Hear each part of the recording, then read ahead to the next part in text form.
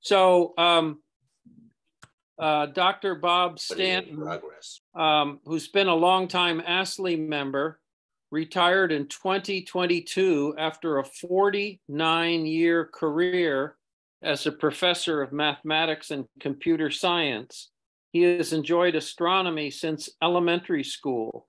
He's also a gardener and is an award-winning daylily hybridizer.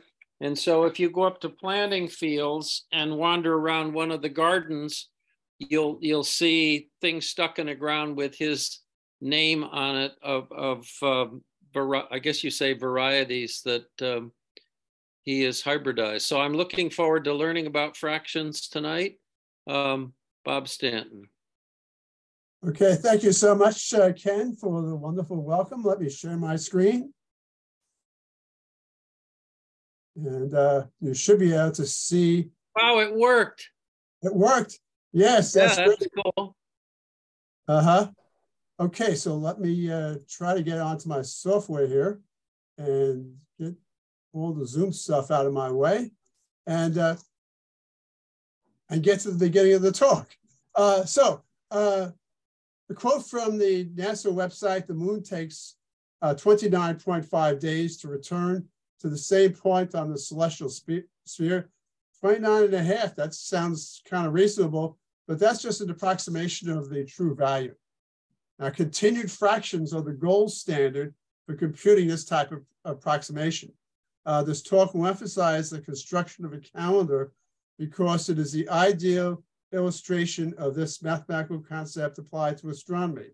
We don't have to use any advanced physics or any advanced mathematics to just deal with calendars. Then I will briefly suggest how this concept can be used in the construction of a planetarium and in the prediction of conjunctions.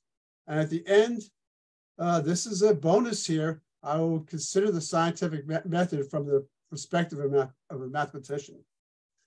So first, now let's look at the calendar. Time on Earth has two basic measurements, units of measurement, the day and the year. Everything else is an arbitrary derivative of these two. The two basic units are mainly dependent on two movements of the Earth: the revolution of the Earth around the sun and the rotation of the Earth about its axis. Now, disregarding daylight savings time, we want each calendar day to consume the same amount of time. The length of an astronomical day is based on, but approximately 4 minutes more than the period of the Earth's rotation. And I don't want to say anything more than that. It's important, but it's really outside the scope of this talk. The word year will have two different meanings. One complete revolution of the Earth around the sun is an astronomical year. Okay, so that's just strictly dealing with astronomy. The length of time consumed by an astronomical year can vary, but just as with days, we'll use an average. The time consumed by all the years on a calendar is a calendar year. And the default for year is calendar year. I just say year, that's what I mean. Unfortunately, the astronomical year does not consist of a whole number multiple of days. 365 too small, 366 too big. So our next hope is for the multiple to be a rational number. Rational number means one whole number divided by another whole number. Of course, you can't divide by 0, okay? Ideally, one with a small denominator. But the probability of something like this happening is 0. All right, here's our first mathematical interlude. Probability, as is taught in school, assumes that the set of all possible outcomes, called the sample space, is finite. So if an event has probability 0, it's impossible. However, this doesn't apply if the sample space is infinite. Say all the values on an interval of real numbers. Suppose you have to randomly pick a single value on a number line.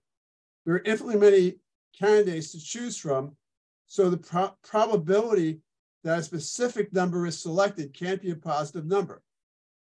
So when a sample space is infinite, we say that the probability of an event is 0 if its probability is less than epsilon for us mathematicians love our Greek letters, don't we? for every real number epsilon. The number that was actually selected has probability of zero selection, but still it was selected. And another point is that irrational numbers are more abundant than rational numbers. The rational numbers are the ones we know.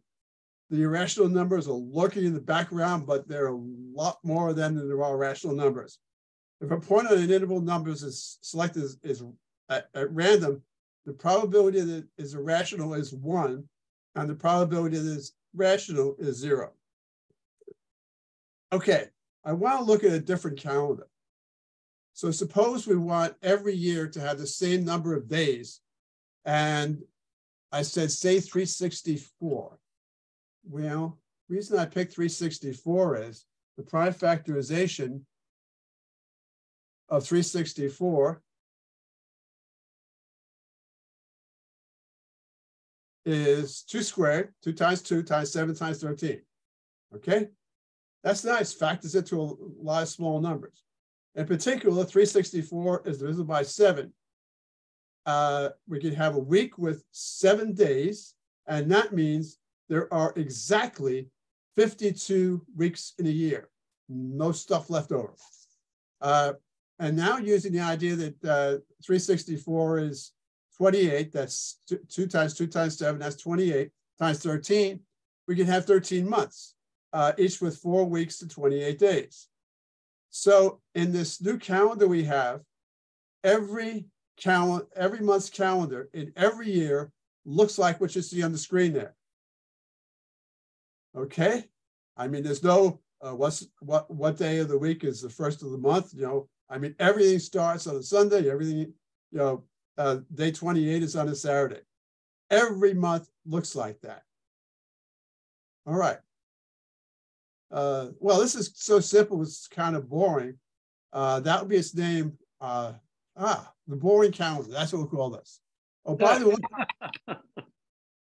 way, 28 here, 28 days in a month.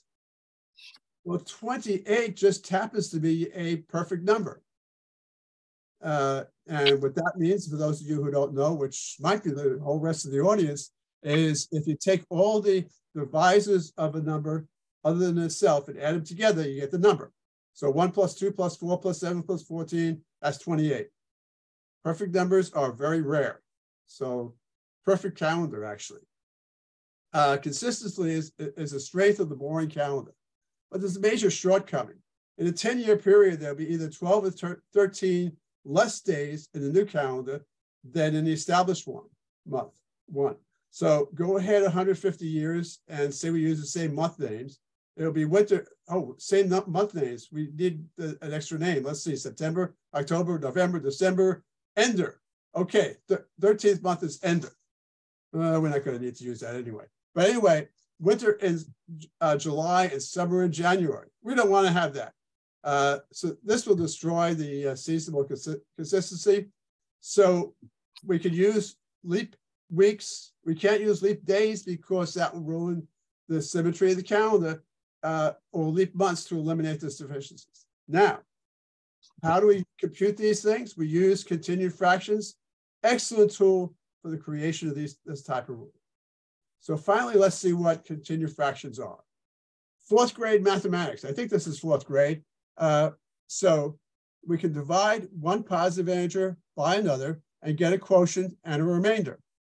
So if we do 48 divided by 37, we get 48 over 37 is 1 plus 11 over 37. All right. Now we're going to rewrite this as follows. Now I don't have the rewritten thing down here, but just give me time. I'm going to turn the 37 into a fraction. I'm going to move the numerator into the denominator of the fraction, and I now have this as 1 plus 1 divided by the fraction 37 over 11. Oh, by the way, I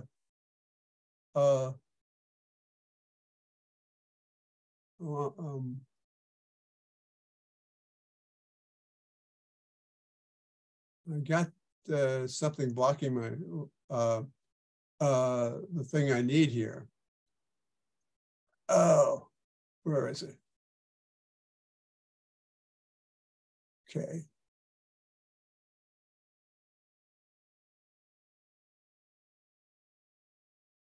Okay. I'm going to increase the size of the text because these fractions are going to get kind of small, and we're going to need to see them well. Okay. Now you look at this and you say, "Oh, look at that! He just took something easy and he made it something hard." I can hear my students saying, "Why do you do that, Dr. Stanton?" Okay, but let's see. First of all, sometimes just being creative gets you good things, whereas not having any creativity is, that never gets you anywhere.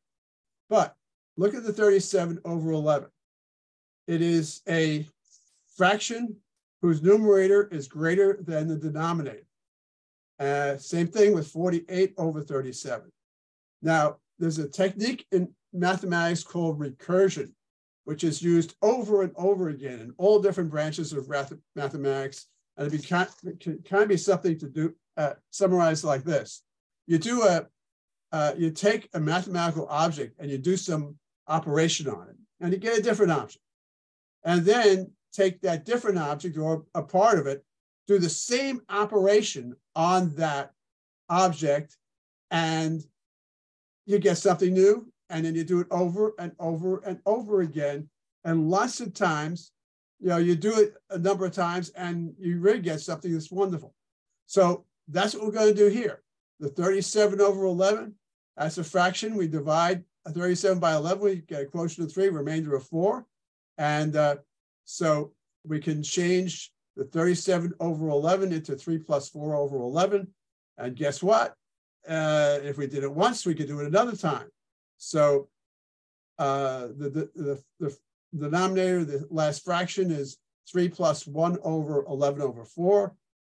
Do it with 11 over 4. Do it with 4 over 3. And at this point, in all the previous examples, we got a fraction right here where we have this denominator. We don't have a fraction there. So this is a point where we could go no further. And this is what's called the continued fraction expansion of 48 over 37.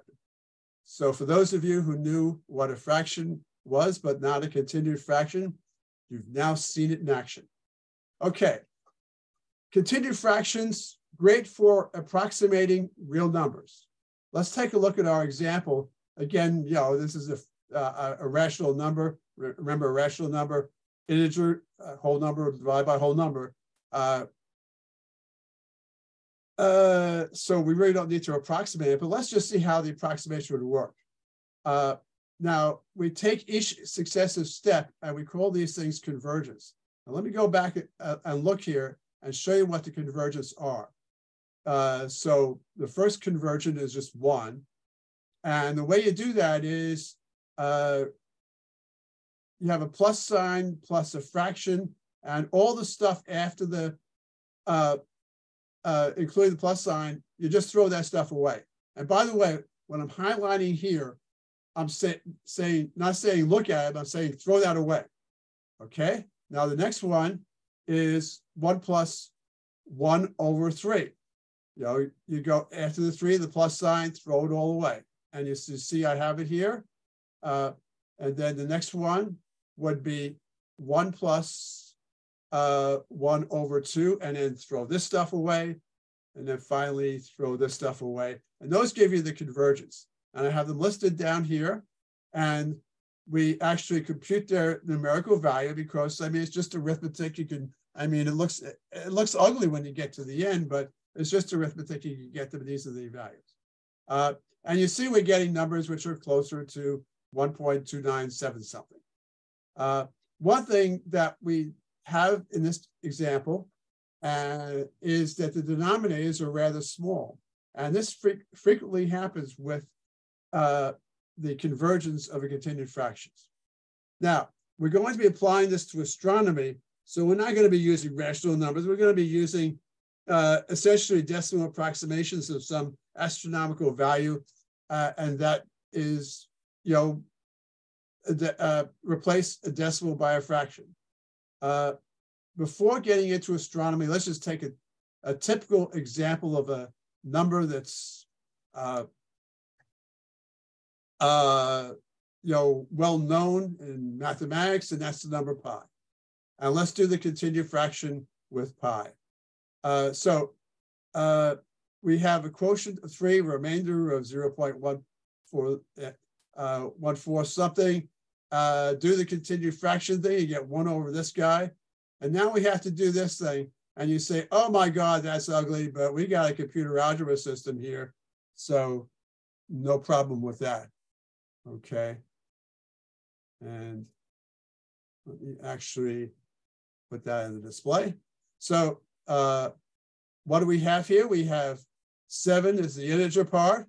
0.062 something is a fractional part. And you go ahead and you come up with this continued fraction. Before going on, look at the conversion. So that means throw away the stuff that's highlighted. And you get 3 plus 1/7. That's 22/7. Well, that's a really good approximation to pi. Okay, a common approximation of pi.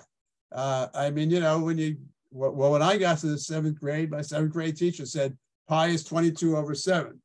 Okay, and let's see how good of an approximation this is. And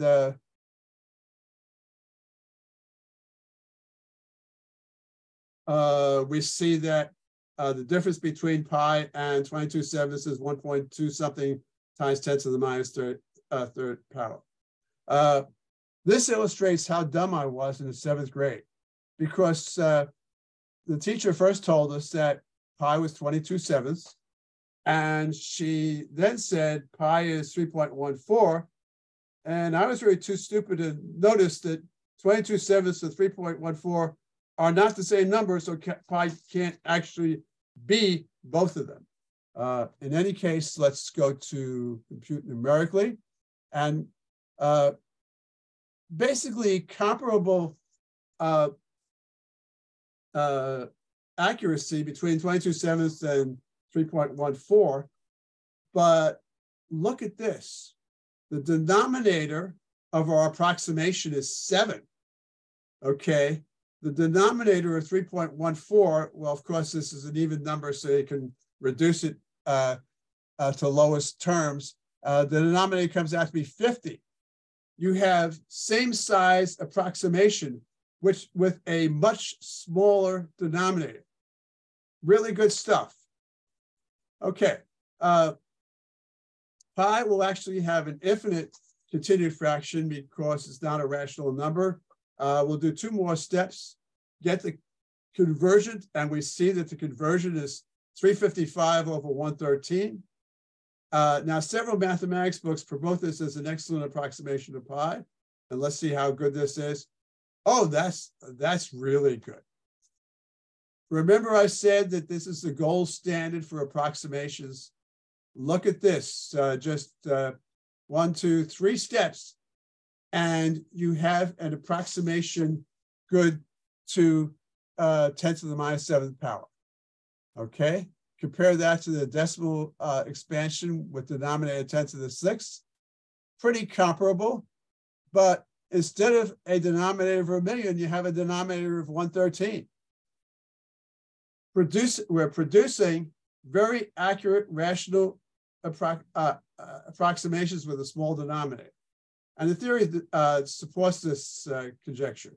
Getting a little technical in terms of math here, in math, you have to do precise definitions. So we have a rational number in lowest terms, A over B, as a best approximation of the real number t if the absolute value of t minus A over B is less than or equal to the absolute value of P over Q for any rational number, P over Q, not equal to A over B, with 0 less than or equal to Q less than or equal to B.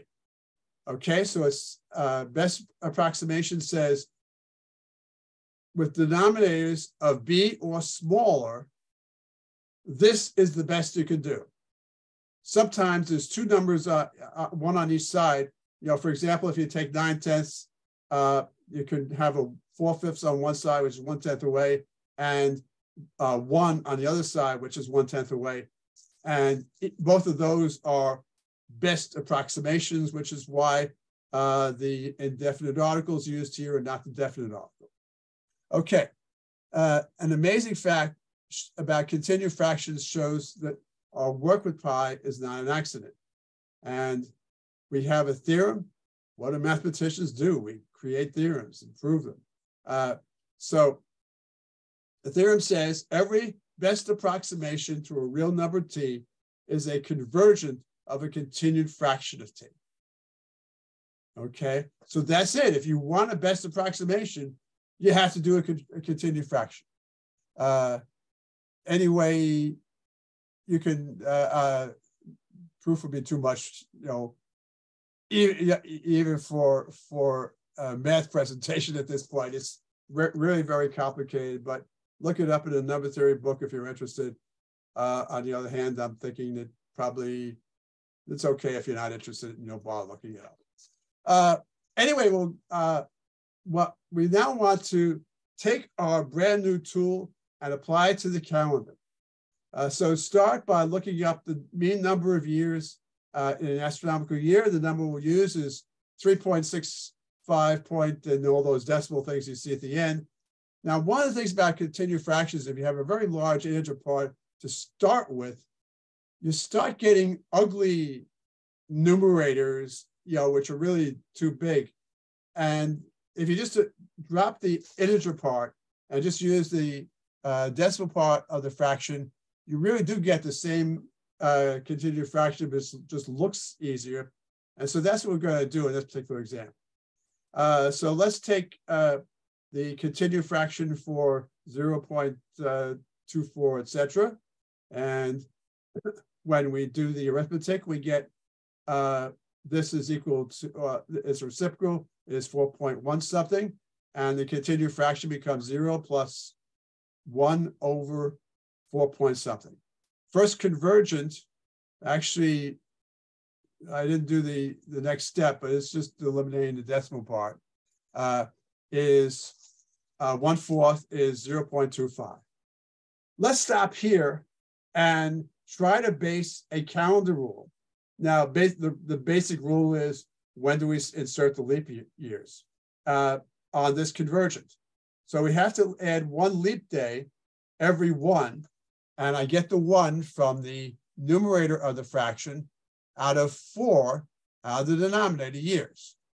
And if we use just 1 convergent, this is the error, 0.007 point something. Essentially not off by less than 8 days in 1,000 years. Not bad. In fact, this is the Julian calendar that was introduced by Julius Caesar in 45 BC, and that was in widespread use in the past. And some parts of the world will still use this calendar today. Well, how much error is going to be accumulated for those using the Julian calendar today? If we round off, it's approximately 2,070 years. You don't have to be really fussy here. Anything within a 150-year span will do. The two calendars should be 16 days apart approximately. The Julian calendar is still very much available on the internet, and you can look up the actual difference, and the actual difference is 13 days. Difference is not mathematical, it's attributed to human error. There were years when the rules for adding leap years were not always followed. Okay, well, let's continue our continued fraction and try to get more accurate for the Julian calendar. So again, I'm not going to go through the details. It's just trust that I went through it and got these answers. And our next convergent is 1/4 plus 1/7. Okay, and that means throw this stuff out, and that's 7/29. if we use this estimate, insert 7 leap years every 29 years. Check it for accuracy. Oh, that's really good. More than 10 times as accurate as a Julian calendar. If we go one more step, again, I'll skip, skip over the details. We have this, the continued fraction here. And again, ignore all of the stuff that I've highlighted. That's 8/33 and slight improvement there. Okay, now both of these rules are excellent and go well beyond the Julian calendar. But how we implement them? To do the last one, we have to do 8 leap years every 33 years. So this is actually seems to be harder than the Julian calendar. There's an elegant but easily overlooked mathematical concept that can overcome this difficulty. But, as I said, it's easily overlooked. So to get to our current calendar, we have to find another way. And continued fractions will help us do that. I'm not going to get to that right away, but because I want to give you an indication of how this works by looking at the boring calendar. The symmetry of the boring calendar is ruined if we just insert 1 leap day. So let's look at inserting leap weeks. So now what we're going to do is to convert the number of days in an astronomical year into the number of 7-day weeks in an astronomical year. Divided by 7, we get 52.177 something. And again, we'll just do the continued fraction before the decimal part. I'll just show you the work. It comes out to be 8/45, 8 leap weeks every 45 years. So you see the error there, a bit more than 3 weeks every 10,000 years. And if I go to the 6th conversion, I'm not going to write down the details of that. We get an error of, something times 10 to the minus 6. Very good. Okay, let's use another calendar. Look at another calendar which uses a similar year idea. A new year in the Hebrew calendar will start with a new moon, and a month will last from one moon to the next. This requires the insertion of leap months periodically, just like the boring calendar requires the insertion of weeks. Okay, average number of new moons in a year is the number I have down here, 12.3 something. Do its continued fraction expansion. Again, I'm just showing it without doing any of the work. And we have these conversions. Look at this guy. That's the 6th conversion. We've gone out 6 times, and we have a denominator only of 19. That's a really good one to use. And in fact, that is the one that's used in the Hebrew calendar. So let's see what we have here. Take 235 over 19, we get 12 and 7/19. So in a 19-year period, there will be 7 years that require leap months. Now, that concept that I mentioned before that was easy to overlook, well, we don't overlook it when we do the Hebrew calendar. Another mathematical interlude here. As we mentioned earlier in the talk, when we divide a positive integer a by another positive integer n, we get a quotient q and a remainder r.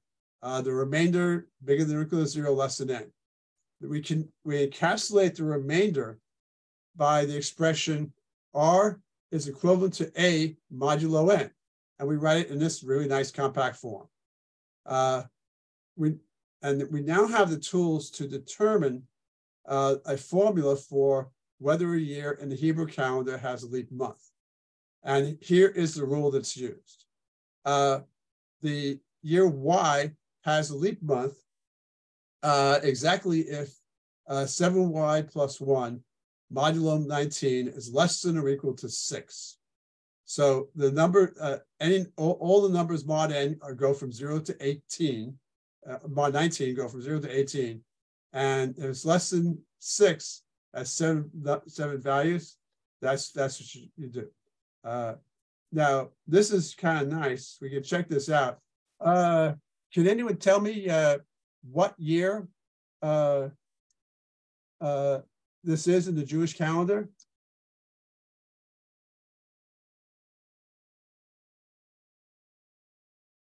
No, okay. Well, I'm just going to pick out something at random here.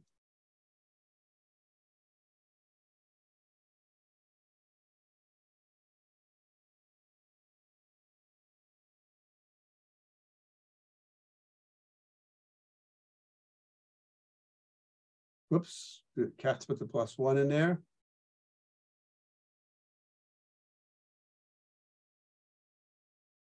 And we get 4. So that means that for the year 5467, that would have to have a leap month inserted. On the other hand, if we go forward 1 year,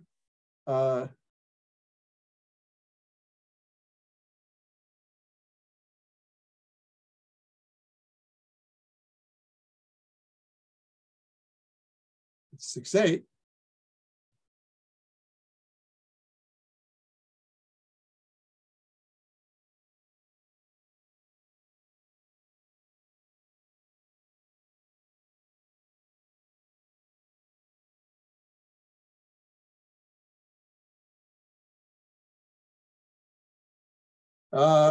We get 11. And that's not going to be a leap year. Basically, by using this formula, and it's really brilliant, you can never have 2 consecutive leap years, and there is never a gap of more than 3 years between leap years if we use this formula. So that's how the Hebrew calendar works. Now let's go to the calendar we use today, the Gregorian calendar. And again, don't use modular arithmetic as we use for the Hebrew calendar because, well, Pope Gregory didn't actually think of, well, he didn't develop the calendar. He assigned the number of mathematicians and physicists and astronomers to work on it. They just didn't think of doing modular arithmetic. So suppose instead of repeating every 29 or 32 years, we require the repetition to be a multiple of 100 years. So instead of dividing 0.24, etc. by 7, we multiply it by 100, as we did in the boring calendar. And we get 24.2 point something. So 24 leap years in a 100-year period is insufficient, but 25 is too many. Now, if we just try to use a 100-year cycle, that would be, an unacceptable amount of error. So here is the continued fraction expansion, and this is going to be of 24.221, etc. And it's going to be this thing, this number right here. First for convergence, 24 plus 1/4. 24 plus the stuff you see there. And then you have this guy right here. And finally, just get rid of all that stuff. And you have 97 over 4, 121 over 5, 218 over 9, and 993 over 41. Well, the last convergence should be the most accurate. And so we get, just take a look. 3.65 something times 10 to the minus 4th. But remember, our unit of measurement is a period of 100 years. So this would be an error of less than 4 days every million years. But it has a price.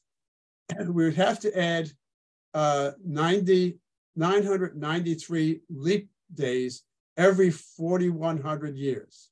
And that would be very tedious. So let's go back to the convergent with 97 over 4. And we have to add, its accuracy is off by about 3 days every 10,000 years. We have to get a rule for this, and it's very easy to implement. If a year is not a multiple of 100, it is a leap year exactly if it's divisible by 4. And this accounts for 96 of the required 97 leap days. And now if we just make a year divisible by 400 a leap year, we have our rule. There are 97 leap years in every 400 years. This sound familiar to anybody?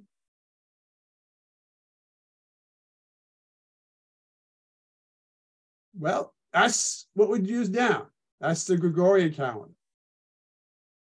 Now, the second convergent, which is with 121 over 5, that is off by less than 2 days every 10,000 years. And it's a little better than the first conversion. A slight modification of the previous rule would allow us to assert 121 leap days in a 500-year period. I mean, it's simply the same thing. If it's not a multiple of 100, leap year if it's divisible by 4, and otherwise every year divisible by 500 for those divisible are also leap years. That's 121. All right. So much for calendars and so much for, oh, can I get the size of the screen down now? Back to 150. Okay. So now what we're going to do is to look at another application of continued fractions. 1680, Dutch physicist and astronomer Christian Huygens developed an automatic planetarium to show relative motions of the 6 planets around the sun, and separately the moon around the earth. And we have the picture below, and let me kind of describe it. So you see, it's a little hard to see 6 things which appear to be circles, basically because we don't see them that well. And those will have planets around the outside, almost completely invisible, are symbols representing the constellations. This right here is the movement of the moon around the earth. That's a little extra guy. And over in here, we have spaces which will tell you, okay, this is the year you've moved to. And of course, right here, you have a crank, and you can move the thing. And these little balls here are going to just move around, and you see exactly where they are, and you see when they're close to each other, aligned with each other, and you know what constellation they're in. And so that's really kind of nice. I want to look at a close-up of the front here and also the back. By the way, I have no idea what this thing is. Anyone knows, just shout it out. But you see, if you actually look closely, these are not circles, but near circle ellipses. And of course, Kepler's laws of planetary motion were well known by then. And so the planetarium reflects that. And you see, we have in the middle, we have the sun, there's Mercury right here, there's Venus, they're pretty well lined up. Earth is right here, Mars and Jupiter. And of course, as I said, in this close-up, the orbit of Saturn is completely out of the picture. On the other hand, the back of the planetarium is on the left-hand side. And let's take a look at that. And this is kind of interesting. This is with the cover off, by the way. But you see a bunch of rods and gears. And with gears comes the problem of how many teeth do you put into the gear to make the thing do what we want it to do? And that's what Christian Huygens used continued fractions. Supposed to be the very first use of continued fractions in application to something outside of just pure mathematics. Okay, where else can we use continued fractions? And I'm going to be very brief with this because, you know, we don't want to get into mathematics is too complicated. Well, I didn't want to get into it and actually learn it myself, but conjunctions. These can be special. Essentially, conjunction occurs, and it has to be from the viewpoint of a specific observer when two celestial objects, at least one of which moves among the stars, have the same right ascension. And they can be special if they have the same declination. For example, if the moon passes in front of Regulus, we have an occultation. If the moon blocks the view of the sun, there is a solar eclipse. An interior planet, Mercury or Venus, passing across the surface of the sun is a transit. And also, for those of you with telescopes who like to look at Jupiter, transits and eclipses of Jupiter's moons are available frequently, and they're readily visible in a telescope. And it's really neat to see those things. Now, predicting such events is complicated by the fact that the position of the observer is a factor. You know, those of you who are thinking ahead to April 2024, where can I see the solar eclipse? Well, you know, you need to be in a position where you have the conjunction visible from that particular place on the Earth. And that's why the eclipse hunters go to specific locations. Now, continued fractions, very powerful tool in predicting conjunctions, but to go beyond this to determine whether or not the conjunction has special properties like the ones above, you know, there's more sophisticated physics and mathematics involved with that, and definitely don't want to go into that today. Okay, so that's the end of the continued fractions part, but I thought I'd spend the last 10 minutes or so talking about something which some of you may think you know or don't know or want to know, and try to get an idea of where of what it is. And that is, what the heck is it that a mathematician does? Okay, so first of all, what is it we don't do? Oh my, that sounds like the latest Carly Pearce song. Well, anyway, mathematicians don't use the scientific method. Bet there's a lot of surprise out there. Let's see what. So we're going to attempt to use the scientific method to solve a mathematical problem.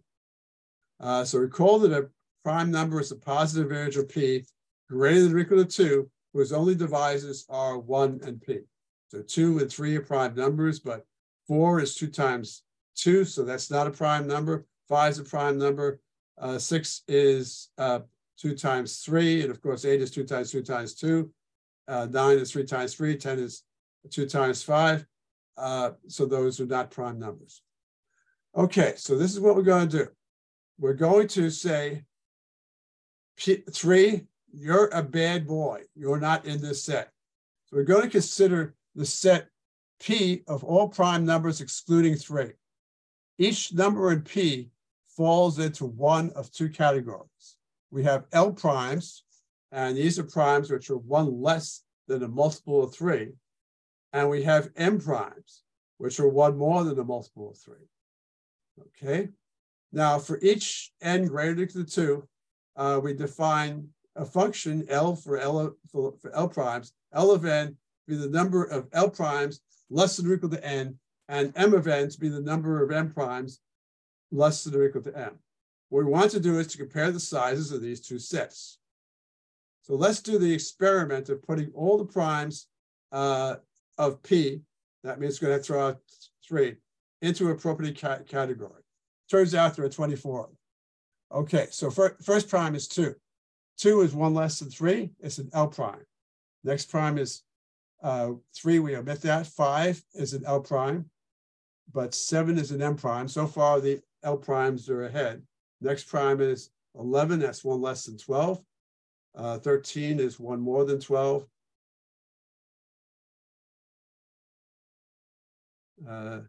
17 is 1 less than 18. 19 is an M prime. Next prime is 23. That's 1 less than 24. Then is 29. But then 31 and 37. Okay, M primes are catching up. They haven't been ahead yet. Okay. Then we have 41, 43, 47, 53, 54 minus 1. Okay, 59.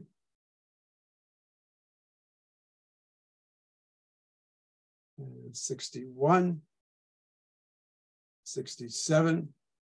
Next number is 71. 71 goes over 71. Yeah, 71 goes over here. And then 73 is an M prime. 79 is 1 more than 78. Then we have 83, which is 1 less than 84. 83. 89 is 1 less than 90. 91 is not a prime, it's 7 times 13, and we have 97. Okay, so there's our scientific experiment. We've done 24 experiments, and in each of the 24 experiments, the number of L primes was bigger than or equal to the number of N primes. Actually, it was always bigger. And the scientific method suggests the following conjecture. For every integer n greater than or equal to 2, L of n is greater than or equal to M of n. Okay. Well, maybe we didn't do enough experiments. Well, let's not continue the demonstration. I'll just give you the results because they're very easy to look up. So first of all, if we go up to all the primes less than 1,000, it's 167 primes, the conjecture is going to be true. If we go up to all the primes less than 1 million, that's 78,000 some odd primes, the conjecture is going to be true. Do the experiment more than 50 million times. 50 million times. How many of you ever done an experiment 50 million times? That gets you all the values less than 10 to the 9th. But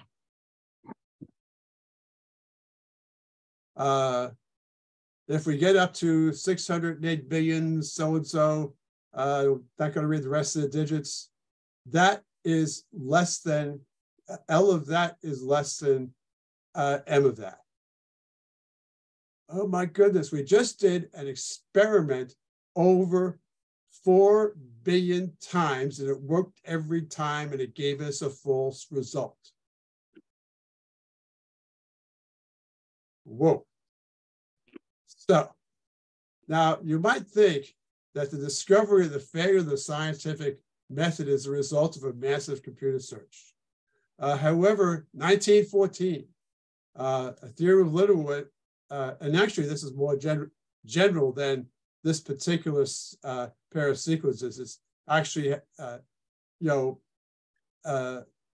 certain sequences satisfying certain properties. This is one of many pairs of sequences that satisfy those properties. He predicted that M of n will eventually pass L of n and that they flip back and forth infinitely many times. Okay. There are no computers capable of doing this calculation back then. Here's something going on over there. So anyway, the scientific method can't be used to prove absolute certainty. Well, what do mathematicians use? Okay, so those of you who have actually had 10th grade and took your geometry course in the 10th grade, you remember all those theorems from Euclid and their proofs? Well, that's not just math, that's geometry, that's just all of mathematics. The only acceptable evidence for truth of a mathematical statement is a proof. Okay, and I want to do a very simple one just to give you an idea of what one has to do. So we're going to be using odd integers. The first thing we have to do is a precise definition of odd integers. And this is one that mathematicians generally accept. An integer n is odd, provided n equals 2k plus 1 for some integer k. Okay? And we prove the following statement about odd integers. Start with an n being an odd integer, then n squared has to be an odd integer. By the way, this proof is simple. I mean, it's like an exercise second week of my former math for liberal arts classes. So let's take a look at the proof. First of all, if-then statements. When you have to prove one of them, all the stuff after if, but not getting up to the comma before then, that's called the hypothesis. That's stuff that is asserted to be true. Everything after the word then is what you have to prove. So our proof can look like this. We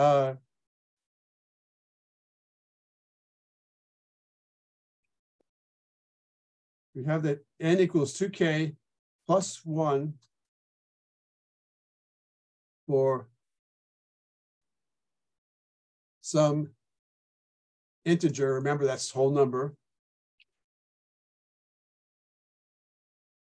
And when you try to prove something, always good to take a look at what you're trying to prove and see if you're right in a simpler way.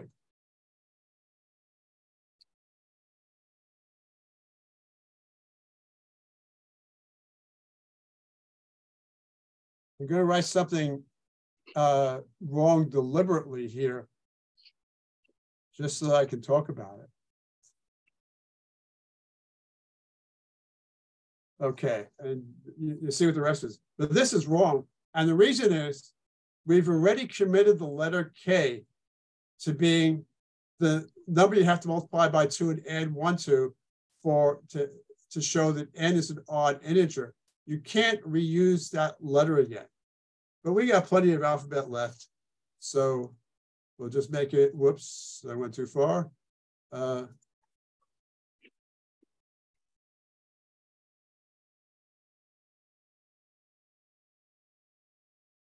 So we must prove that n is equal to 2r plus 1 for some integer r. Okay, so let's actually work with n squared and see what we have.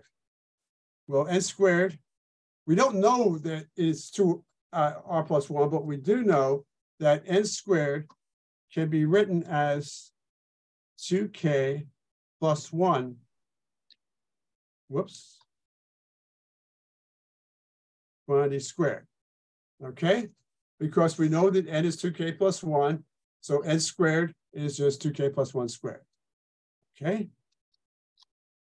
And now either use your FOIL or whatever, and you get 4. Maybe you've memorized the rule for the square of a binomial.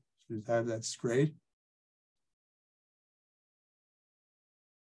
We have n squared is 4k squared plus 4k plus 1.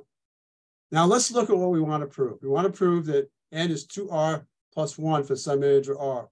We don't have a specific value for r. We just want to be able to construct the right value for r. Well, let's see what we have to show. We have to show 2r plus 1. Look at the plus 1 here. That plus 1 matches with that plus 1.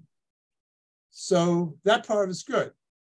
The thing we have to do is to make 4k squared plus 4k look like 2 times something, okay? And so this is not something you would ever do in, simplifying an algebraic expression or solving an algebraic equation. but it is exactly what you have to do here.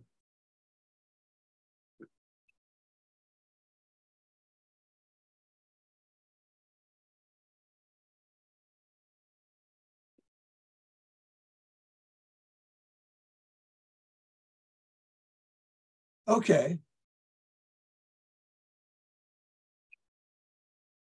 Then we let R equal the expression 2k squared plus 2k.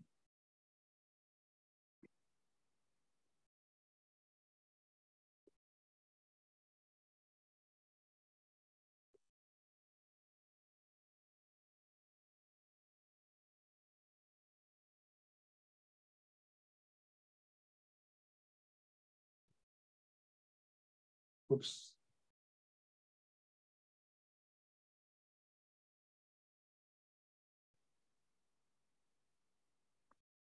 And we're done. And we're done in two ways. I want to thank everyone for your attention, and I hope you enjoyed it.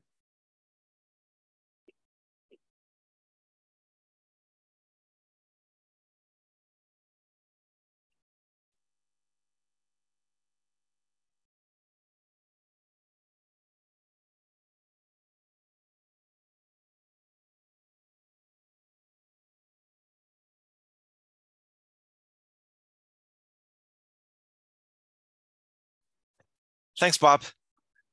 Okay, you're welcome.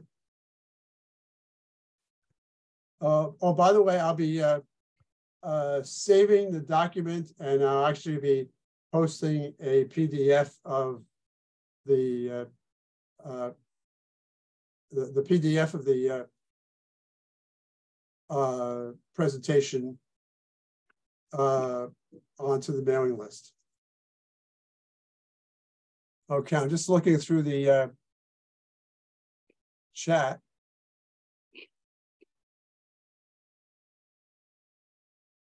Okay. Great presentation, Bob. I enjoyed that. Oh, thank you so much, Bob.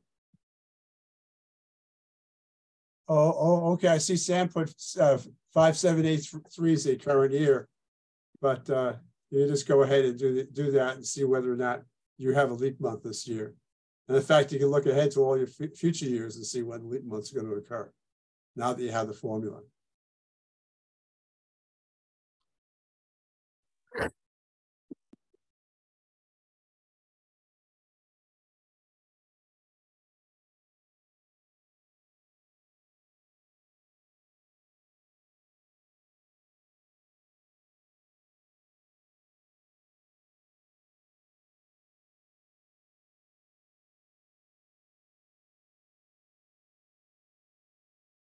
Okay.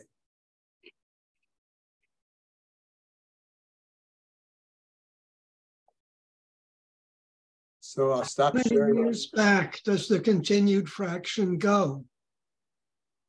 I'm sorry, I didn't hear the first part of your question. Oh, how many years back did people know about the continued fraction?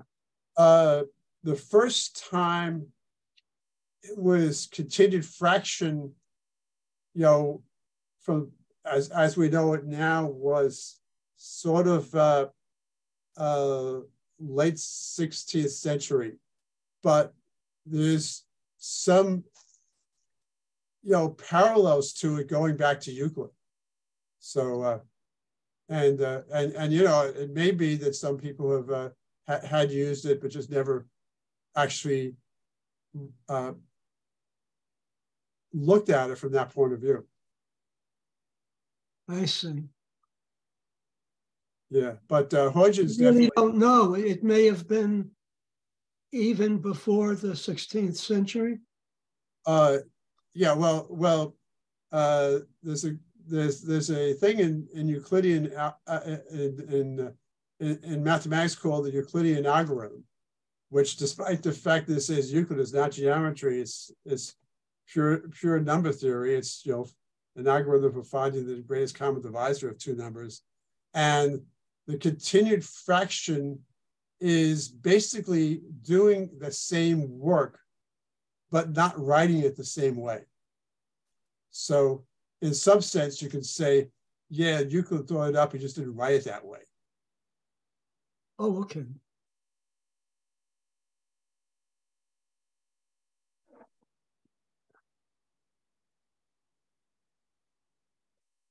Okay, anything else? Hey, Bob, you mentioned about the number of teeth on the gears for those devices. So I guess this extended out. You go out so many continuous fractions, and then you come up with this close to number of teeth that you think would work.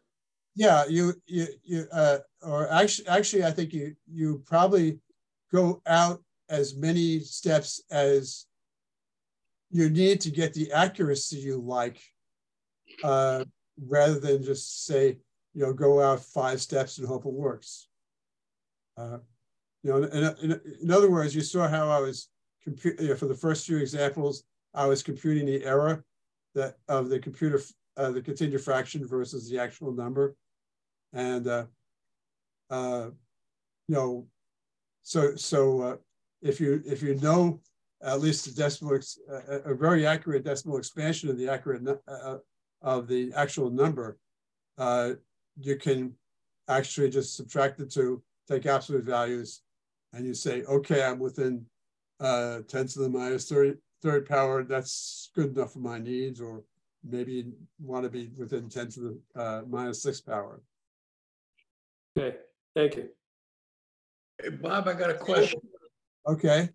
I'm not sure about the dates on this, but have you thought about checking to see if Derek de Sola-Pool or any of the people who've researched done the recent research on the Antikythera mechanism, if perhaps the gearing and continued fractions might be used to explain the capabilities of that device? I thought about looking for that and maybe trying to include it in the talk, but I really couldn't find anything conclusive. But that device definitely has the flavor of being constructed by people who knew continued fractions. So, yeah. But and Sam, you're up in this better than I am. But I kind of suspect that very little was known about that civilization and how good their knowledge level is. I don't know. I'm not an expert on the knowledge of any civilization, but what I do know is that there have been recent X-ray studies and various other kinds of imaging done in slices through it, so that even if the entire thing is all calcified or replaced by minerals, there are some ideas as to what exists inside it. It would really be, and that stuff has even appeared in popular literature, even, the big articles in the Sunday Times a year or 2 ago. It might be interesting entertainment for you who understand continuing fractions far better than I ever will, but if you found suddenly that there was evidence of that. Yeah. Again, I just giving you more work to do. That's all. It's just more work. I mean, I thought about the fact that this looks like something that if they didn't use it, it would have been helpful if they did. Again, that's Alfonso the Wise, brought back to modern times. He was the king of Spain, something in the 1400s. He said, had I been present at the time of creation, I could have given the Lord a few useful suggestions. Oh, yeah. Okay. So do we have anything else? I think I've looked at all the chat.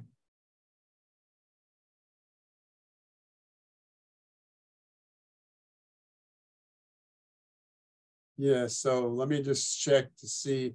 Yeah, unfortunately, I wasn't, I wasn't looking at the chat at the time that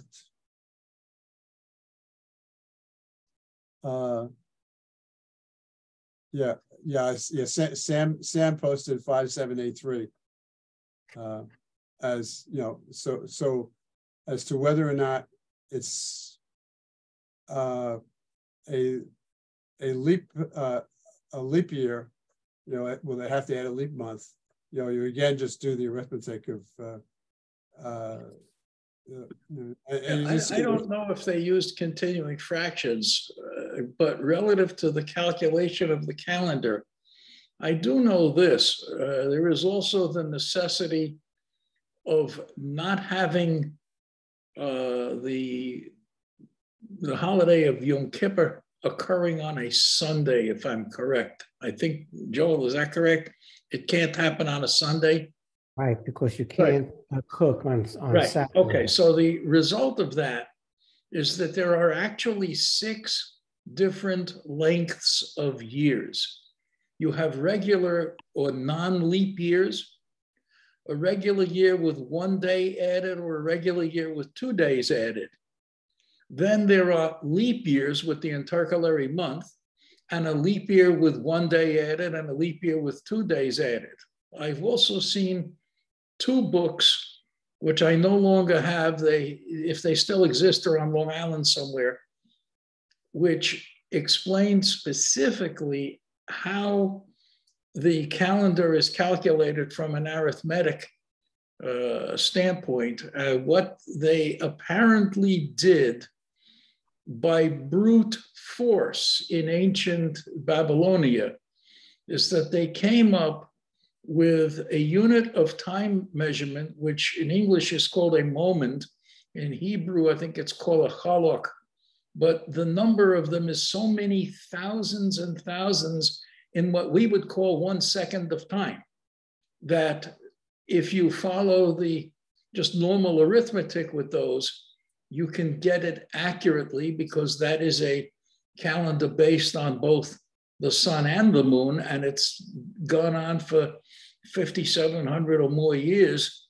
It's the longest standing calendar on earth, and it's never needed correction.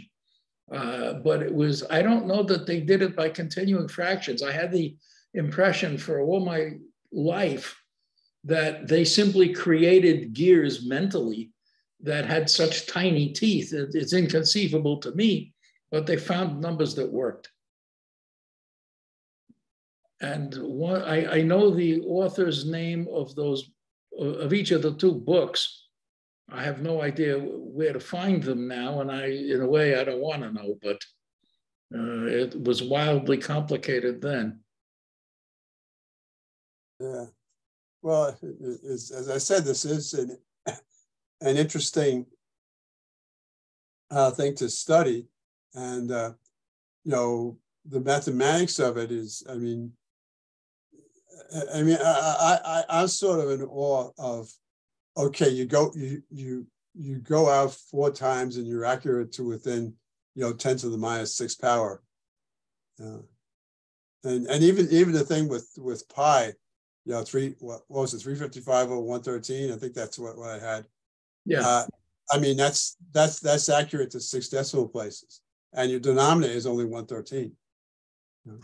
The key is, and this is especially important for gear ratios. You know, get the optimal gear ratio.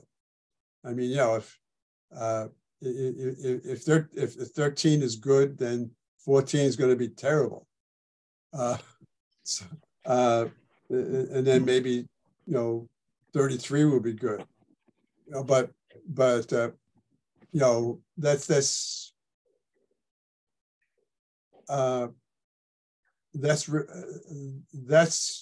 really amazing, is how the continued fraction gives you that particular level of accuracy. Right. Well, 355 over 113 is more accurate than 22 divided by 7, but it's also a case of where you're balancing accuracy against convenience for the intended user. Yeah. They may say that's good enough for government work or something like that. Yeah, but if we do, yeah, so basically you're saying, you know, doing decimal points is really what you have to go. But you know, no. So I can see what you mean. No, but I mean, if you said to your average undergraduate or high school student or whatever, here, go learn 355 over 113. And if they forget the value, but they remember the fraction, it would take them 20 minutes to do the division until they get the answer. But, yeah. But you know, they have their handheld calculators. Yeah.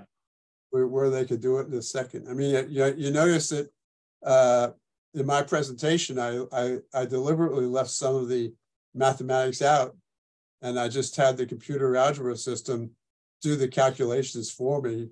Just, you know, I mean, I was almost surprised, like, you know, when I did the first one on the prime factorization, and all of a sudden this number appeared and nobody said, "Oh my, what happened there?" Yeah.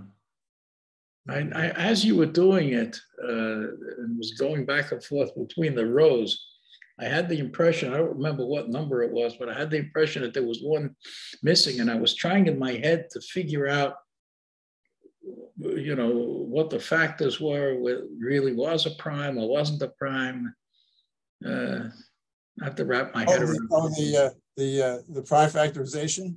Yeah, the L and the M's. The L and the M's, yeah. I'm pretty sure I got all of them. Well, you did if you said there were 24, because there actually were 24. Yeah, but not 25. But the only number that should give anybody any trouble is 91. Okay, and 91 is 7 times 13, because first of all, you can, you know, if a number n is, except for 2 and 5, if a number ends in anything other 1, 3, 7, or 9, it can't be a prime. You know, because the numbers that end in 0, 2, 4, 6, 8 are all divided by 2, and 5 and 0 are divided by 5. So and then if you add the sum of the digits of a number and it is a multiple of 3, then it's divisible by 3. Okay, and that has to do with the fact that 9 is 1 less, which is 3 squared, is 1 less than the base. Right. Well, when I see the PDF of that, I'm sure that that's the one thing I'm going to look to see. What was that number that I thought should have been the next one? And yeah, but actually, once you clear all that out, all that's left among the composites that you haven't caught with those rules are 49, which is 7 squared, and 91, which is 7. One third rule. If the first and last digits are the same, it's divisible by 11. And 91 is 7 times 13. That's, those are the only ones that are hard, going up to 100. And then after that, it gets considerably harder. But yeah, when you see the PDF, you can check and see. And again, I did it on the fly. So. Easy for you, difficult for me. Bob, do you think that the continued fractions came into use or came into existence or being as a result of a need to solve something, like, let's say, like develop a calendar, or was it just something? I don't know if anyone's got any history on something. I would think that, well, first of all, they came into existence as pure mathematics. And lots of times pure mathematics, mathematicians do mathematics just for mathematics' sake, not to worry about, is this going to be applied to anything? In fact, Hardy, a famous 19th century, 20th century mathematician, bragged about the fact that number theory had no useful applications whatsoever, except that without number theory, you cannot have computer security. So the place where you can apply certain bits of mathematics is just kind of sitting out there waiting. You just do the mathematics, and maybe the stuff that you create is going to be useful sometime, and maybe it isn't. So that's pretty much how. And so I think that continued fractions just kind of arose as a bit. Well, first of all, they're really tied in with the Euclidean algorithm, the method of finding the GCD. I mean, it's just taking that method and writing it in a little different way. As I said, Euclidean algorithm, that was in Euclid's book. I don't know if I don't know if he discovered any of the mathematics in this book, but that was in the Elements. I would think that the very first thing that you think of in terms of can I use equivalence fractions is gear ratios, because the number you want is probably an irrational number, and so you can't actually get an exact gear ratio for it, but get the gear ratio that is within the tolerance that you're willing to have an error. You're always going to have some slop with gears anyway, because it's required in order for them to work. Even a Wurman sector will give you the ratios, but you do have to have a certain amount of slop in there also. As anybody who's guided a telescope that's got a mechanical drive knows that. It'll go back and forth around that position in the right ascension gear.